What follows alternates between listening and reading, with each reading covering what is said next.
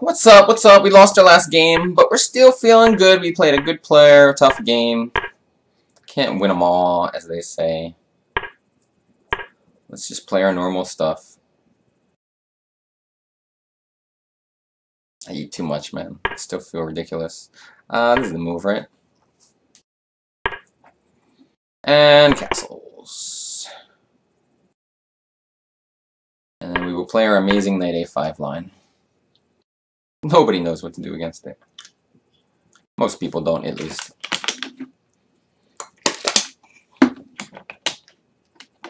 See, already my opponent confused. I always forget to do what to do against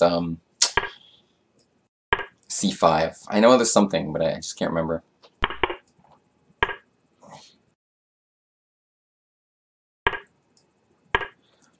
This is all the right stuff. If a3, I just take on c3. But it's slightly better for white. Okay. I believe it's bishop takes.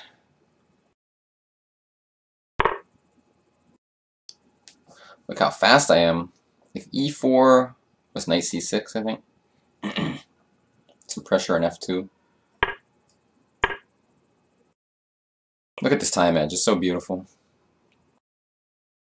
Oh, you know, he didn't go rook e1, he went rook a d1. That's a little better than, you know, because I'm not attacking the f-pawn. So maybe I got a little confused, but the position's fine for me still.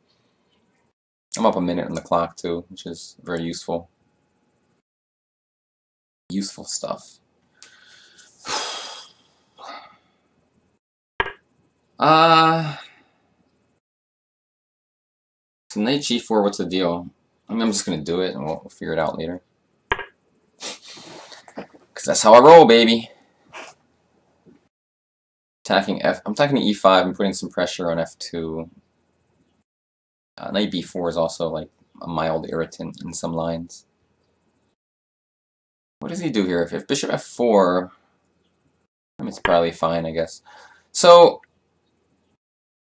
he wants to go h3 now.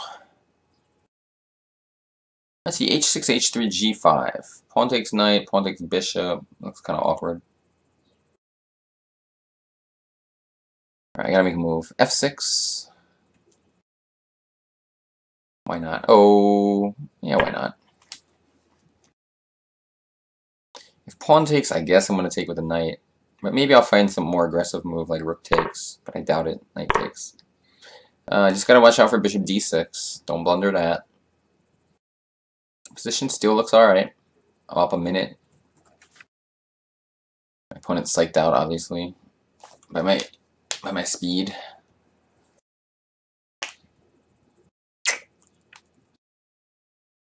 Real big time advantage. It's gonna come in real handy. Yeah, I kind of want to go back to g4, but it's probably stupid.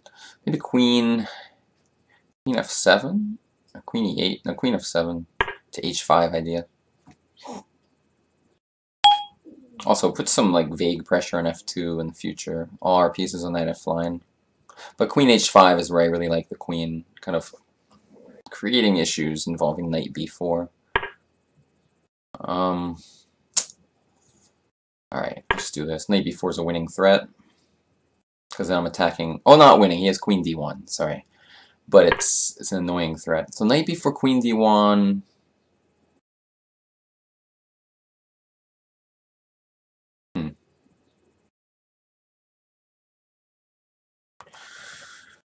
Sorry, let me just think for a second. Knight b4, queen d1... I'm actually gonna do this. Make some weaknesses. I don't know if I should do it. I'll do it anyway. I don't know. If g4, I mean, part of me wants to just take it. It might be good. Let me think. Yeah, why not? I'll just take it if he goes g4. The idea is sometimes g5, but I don't think I ever really want to go g5. So, I don't know.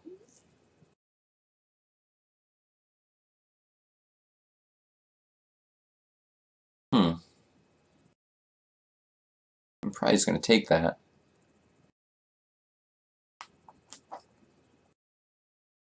Knight b4 do anything? I don't think so.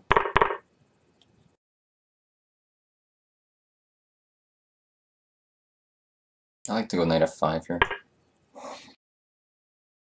We gotta keep that time edge still.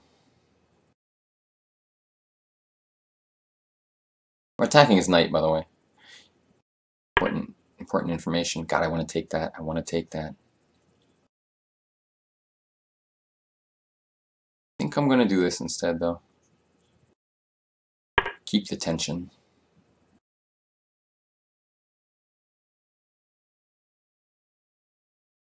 I have a lot of interesting ideas in the future. Knight g6 to f4. I'm concerned about that f4 square. If I was him, I'd be very concerned.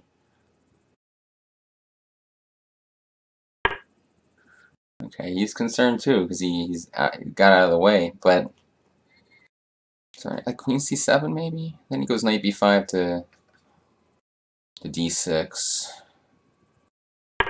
It's the most pathetic move ever. A6. What the hell am I doing? I just want to go queen c7, but it's like a really passive move. I'm just thinking about f4. I just want f4 with my knight. So I'm just planning queen c7, knight f4. That's exactly where I wanted to go anyway. I can't move my f knight because of the d7 pawn, so. And he's very low on time here. I'm gonna just take that, and then knight f4. And I'm winning. Okay, I'll just take maybe queen h2. Yeah, this can't be bad. I'm threatening knight g4.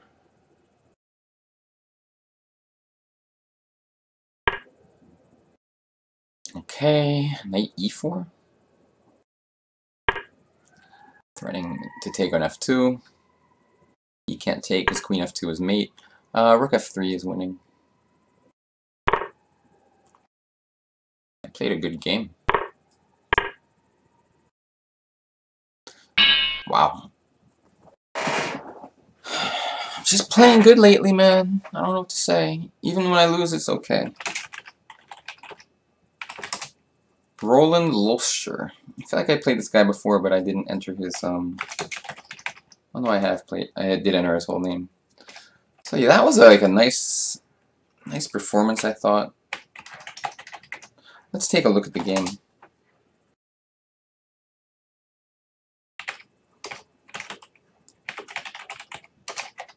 Excuse me. This opening, I forgot rook d1.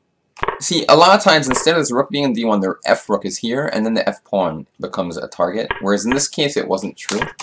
So I don't know in this position what's exactly happening. Houdini thinks it's fine after f6, so. Let me make sure I didn't have any other move at any point, though. d6 it likes. Just stopping e5. I mean, that's perfectly reasonable also. But yeah, I mean, this felt okay for me. What did I do here? I like that move. It says knight g5. I guess the idea is if queen h5, bishop f3. So I just didn't... I don't know. Didn't think about that so much. I thought I had a nice practical position here. My computer thinks it's okay for me, which is fine. As long as it's okay, I'm happy. Knight e7 I like, but knight e5 it says is actually good.